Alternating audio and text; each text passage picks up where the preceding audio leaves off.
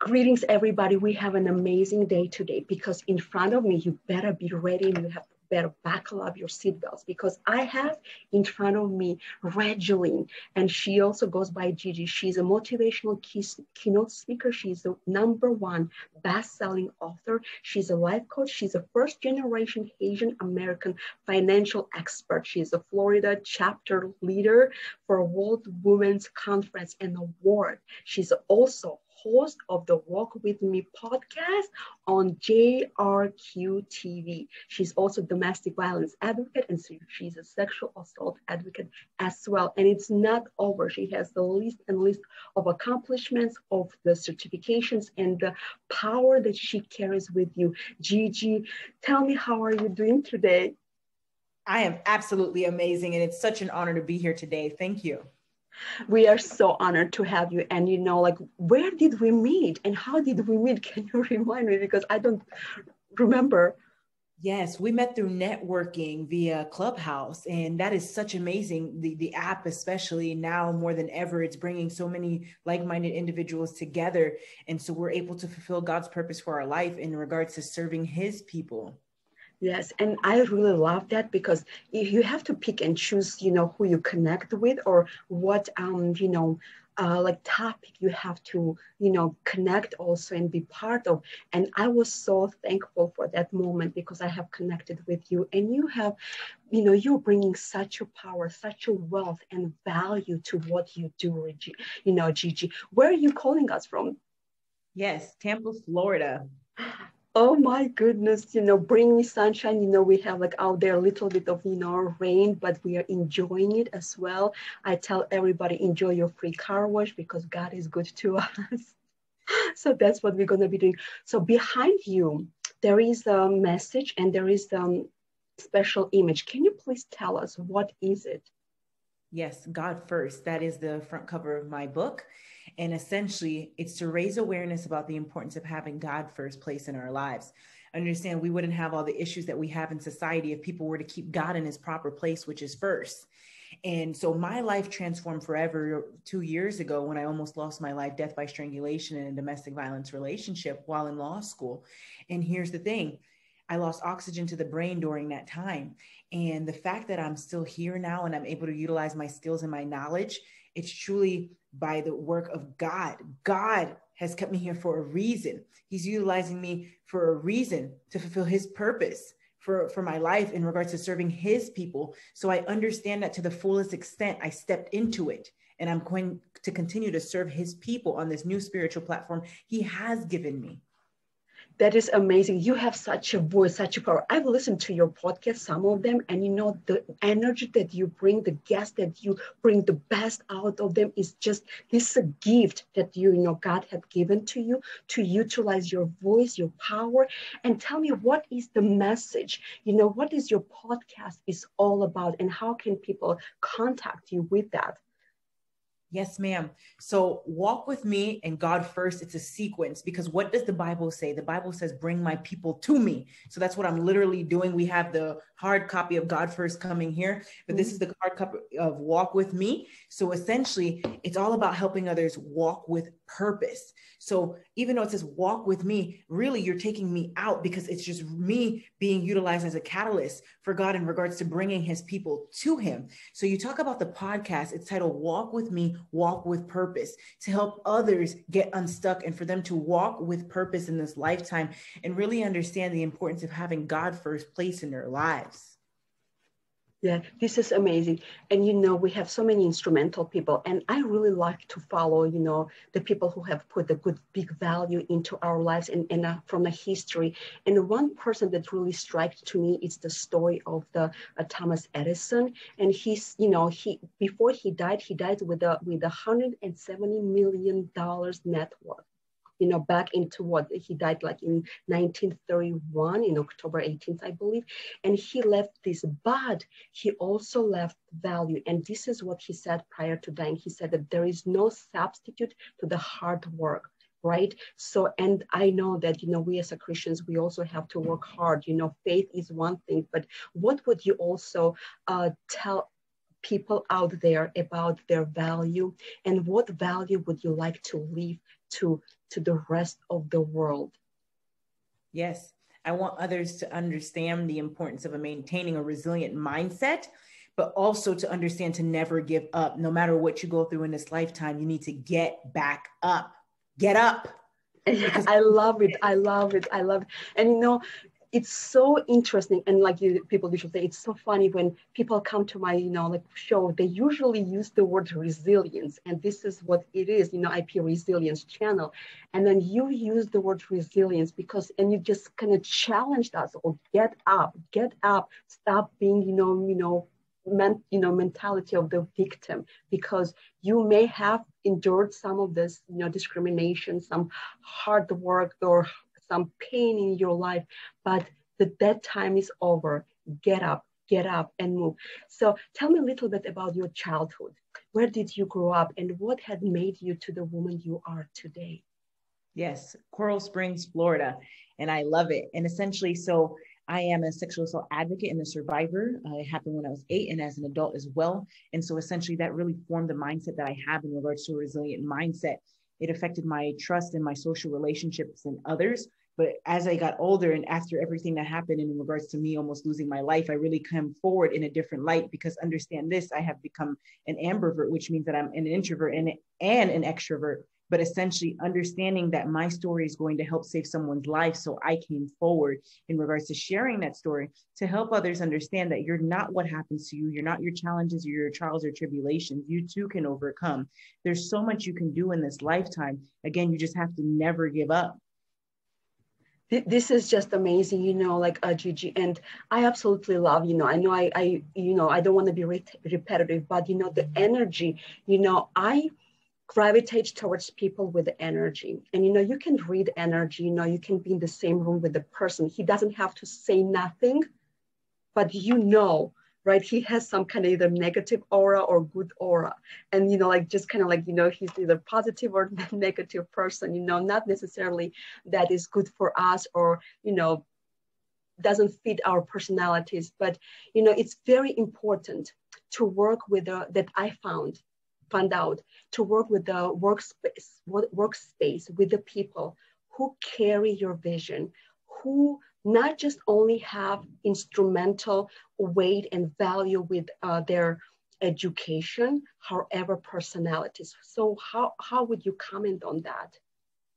Yes, that's right. So you have to show up and be your own light. Show up and be your own light, because understand that God has a purpose for your life, and by you stepping into your purpose, you can help others do the same. And understand this, that we really need to step into our purpose. It's very important so we can serve others. And essentially, you need to show up for yourself. If you really feel that energy with others, it's because they're showing up for themselves, first and foremost. And you need to be able to do the same, because it's one thing if somebody's pushing you or you have a coach or a mentor, that's great. But you need to have personal responsibility, and you need to be able to show up for yourself. And in regards to business as well, you will not have a successful business, and you cannot be a successful entrepreneur if you do not know how to show up for yourself. Mm-hmm. That's right. I always tell people this, because you have to be responsible for what you do, say, or think. As much as we want to fault others for everything that happens into our lives, the outcome and how we respond to the events, it also falls on our our responsibility in it as well. And I know that I love this, I call him dude, Albert Einstein. He also says this, that we cannot solve our problems with the same thinking that we used when we created them. So we need to stop, think, and rationalize, what got us into the problem to begin with. And, in the workplace, let's say churches, families, relationship. So how can we get out of that things? So I want to ask you things. What is your takeaway from forgiveness? What is forgiveness means to you, and how would you just talk about Oh, yes. Forgiveness truly matters. If I didn't forgive the other individuals who abused me in regards to the domestic violence and sexual assault, I wouldn't be the woman before you today. You need to be able to leave the baggage where it is, leave the past in the past, and take the lesson with you. I'll say it again. Leave the past in the past and take the lesson with you. Because understand this, you're in the present moment. You still have a future. So the past needs to remain behind. That's where it needs to be. Because you can't take that with you, because if you do, you will not be able to shine light in this world the way God has fulfilled you to be and has created you to be. God is the creator of all things. You need to really step into your purpose, which requires that you leave the past in the past and take the lessons with you. Yes, this is the one thing that, I want people to also know. We do make mistakes, but there's two outcomes from the mistakes, whether we either repeat them or learn from them. So I don't know if it's a third outcome from the mistakes or not, but like you said, yes, leave the past in the past, learn from it and move on. What can you learn? How can you grow from it as well? Because without the pain, we cannot grow. Without our past, we cannot develop as the person we are today, and strength will not follow us, right? So I cannot sit in here and say, yeah, oh my gosh, my past was so amazing. Yeah, woohoo, that was great. No, but if I would not leave the past in the past, I would not be able to move to the person I am today. And you are the great example of this, Gigi. Your voice can reach millions, and it does. It touches lives. It touches individuals. And what would you want to say right now to the woman who is stuck in her past and cannot see the future or hope? Your past will be your demise if you do not leave it where it is. Because essentially, your mind can only consume so much. And I mean that in regards to you having full control of your reticular activating system and what you allow in your brain and your mind. So if you're going to have a positive mindset, that requires you to leave everything behind, because you can't have a positive mindset and a negative mindset together. It just doesn't work that way. Mm-hmm. You need to be able to maintain a positive mindset, but you have to have those positive thoughts that are tied to it. So essentially, if you're having negative thoughts, it just will not work. You won't be able to move forward and step into your light. Again, you need to maintain a positive mindset. Tell that woman, some people are struggling with the mindset because everybody, like we have like world is consumed by the mindset coaches, mindsets, this and that. Tell her about the power of the mindset and how can she get control of it, not reverse it. Instead of having her thoughts controlling her, I want you to encourage her to have to control the thought so she will regain her life back. So talk to her right now. Oh, yes. So if you're listening to this today, you have a 3-second to 5-second window to make a decision. In that moment, you need to decide, are you going to have a negative mindset or a positive mindset? So you control that mind shift. And once you are in that moment, you need to get quiet and just shift that mindset immediately. Because if you don't catch it then, that's it. You fall into the negative mindset. Shift that mindset immediately and maintain it. That's why I say maintain a positive mindset. I never say have a positive mindset, because you can have a positive mindset, but then again, you're going to have that shift. Correct. You are in control of yourself, not anything else that happens around you. So what's going to happen now is something around you happens. You need to have that emotional intelligence and that full control of mind, body, soul, spirit. So when those things do happen, you're in full control and nothing affects your mindset. Nothing in your outer affects your mindset. I'm glad you mentioned about, emotional intelligence, like a EQ, because this is one of the most important things, to develop your own personality, to develop and strengthen your identity, who you are, because emotional intelligence is also gonna carry you to get those IQ, right? Those educations as well. You have to know who you are, your voices. And yes, our mind is such a machine that if if we do not learn to control it, it will control us and it may devour us, because that's what it does.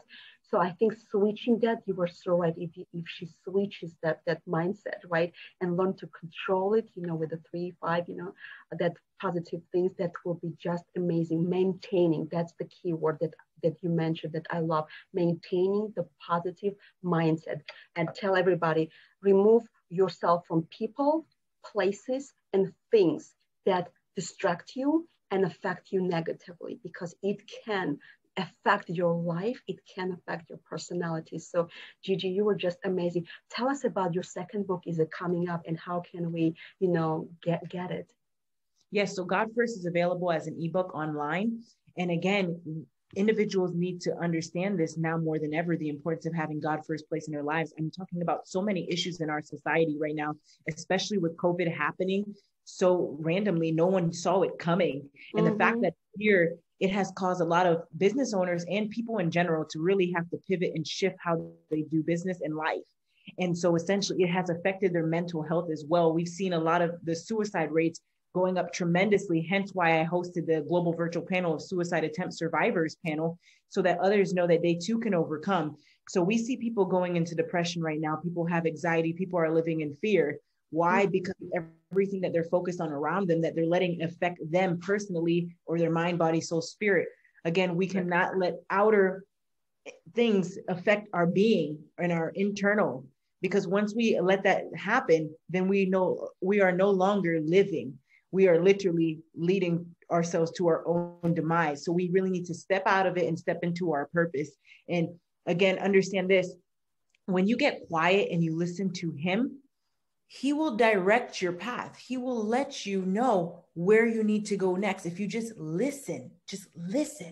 After everything that I went through, and I just got quiet and I listened to him, he literally advised me on what I needed to do. I got a pen and a paper out. He told me exactly what the name of my company was going to be. He told me exactly the names of my books. Walk with Me, God First. I said, really? Walk with Me, God First, Life Service Center of America? Really? And then you want me to create a podcast? And I said, okay. And I listened to him. He has a sense of humor, right? Oh my God. Yeah. So I listened to him. And I look back and I say, thank God I did, because I understand his purpose for my life. And so many people's lives are being impacted by what I'm doing. And I say that in a positive way, because I say, wow, what if I didn't listen to him? So I'm using myself as an example for you to understand that if you're hearing his voice, listen to him. You may not understand why he's telling you to do what you're doing now, but you will later on. Yes, so listen to him. And here's the thing. God commanded me, after everything that I did in 2020 and 2021, he said, I need you to host these global virtual panels of domestic violence survivors, sexual assault, breast cancer, human trafficking, suicide attempt survivors, and so much more in regards to mental health. And again, I said, really? Really? And again, I understand my position is just the catalyst to bring these people forward and these stories forward. And so that's what I'm doing. That's go below this, out of proportion, because you're a fierce woman. And I love that God is using your voice to reach every single person out there. The vision that he's giving to you, that he's not done with you. The books and podcasts is just the beginning of what he has globally has for you, Gigi. And I'm so honored to get to know you. So hopefully we'll be able to collaborate in the future. I know we're doing the podcast together. We are doing some kind of global summit together in July. So this is amazing. I know our roads will be crossed, and I'll be coming to the, Florida very soon too. So we'll be able to probably see each other and stuff. So girl, your voice is just spectacular. It's just the lioness is roaring. That's what I like. You're unapologetic. That's what I want for people to kind of be out there to say what they think, the things that they comes exactly from God. Because right now people are so timid. People are so thinking it's not cool. And I like what you said, because this is exactly what I said on Sunday. God has a sense of humor. He's not a boring God. He gives you images. He gives you, the visions. He gives you laughter. He gives you so many things that you're like gonna sit back, buckle up your seatbelt, and just be ready for the ride of your lifetime. And you have been obedient to him, and you're going to reap your reward very soon, girl. So I cannot wait to see what he's gonna do next with you, for you, and through you, girl. go and blow that. I am your biggest cheerleader, Gigi. So thank you so much for being with us today. It's not going to be our first time, because I know people will want to know you, and we will be letting everybody know how they can find you. And that's what I want, to connect them with you. And with that, we're going to sign out, and we're just going to say goodbye to our viewers and wish them all the best. Remember, COVID is not the reason to stay back. COVID can be a challenge for you to move forward and get over that mountain on top. Go for it.